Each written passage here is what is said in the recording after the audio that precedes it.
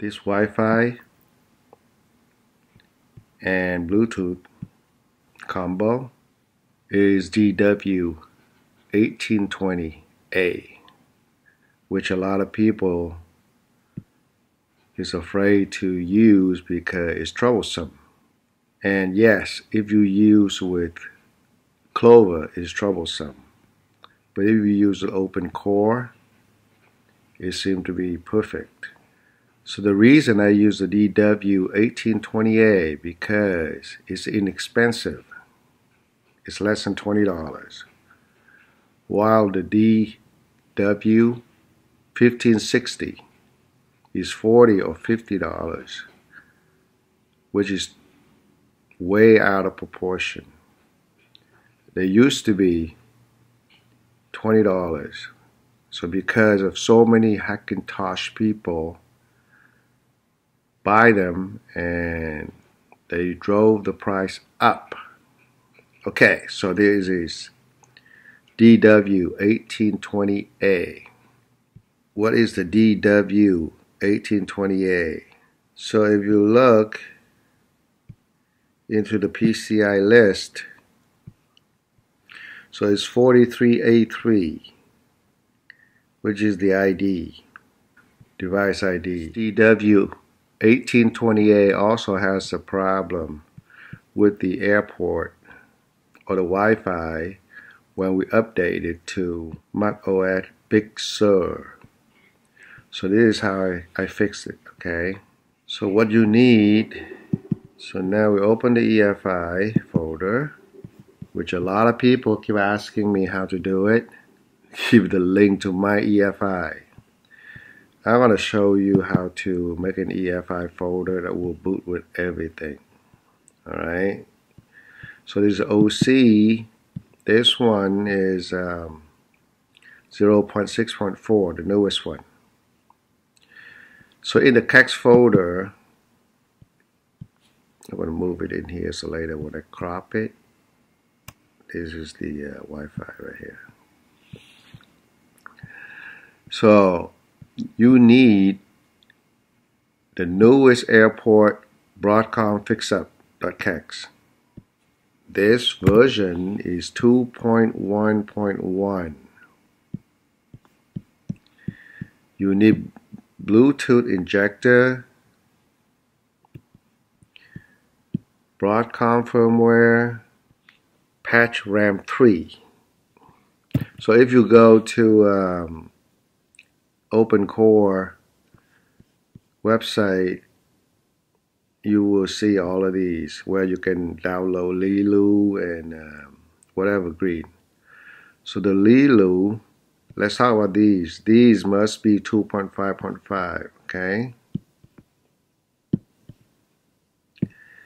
And also use the latest Lilu, 1.4.9 and whatever green, 1.4.4.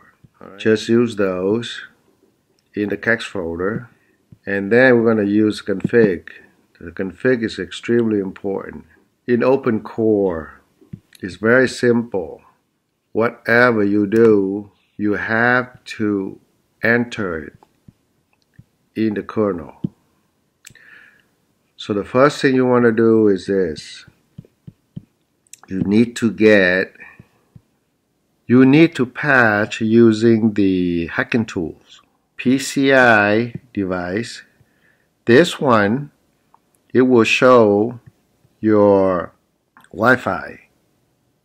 The DW1620. Alright, generate patch. Alternate A, alternate C, and you're going to open a text file.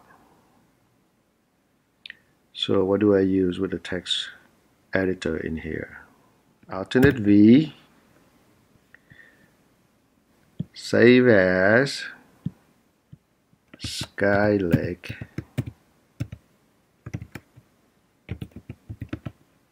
devices. PL, right? Okay, make sure you have the extension. Alright, so now when you open this up, so you look inside the device property, is a PCI 01C 03. So this is my airport extreme. You're going to add in the device property PCI root exactly the same as here. Just copy this one and you paste it in here. So when you paste this in here, you put PCI ASPM default to 0, and that's it. And the compatible is 4331. So the kernel, if you did it on the Catalina, if it works already, then it should work the same. You don't have to do anything with this one. So you have to have airportbrcmfixup.kext first, then injector, Bluetooth injector, then the firmware data, then the patch RAM 3. So you get 4 kext in order like this. And on the NVRAM, add. So you have to put the argument in the boot argument. This one right here.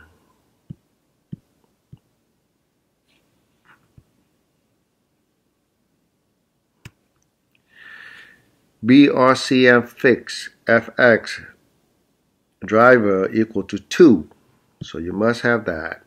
Now a lot of people say that their Bluetooth works but their Wi-Fi doesn't work. The Bluetooth only works part-time because if you want the handoff support, you need to have Wi-Fi. So it didn't really work. If you use the DW1820a, the Broadcom is you want the handoff support. If not, you don't need to install this one. So when Wi-Fi works, then you have the handoff. And when you have the handoff, you can do the airdrop. Alright, that's it.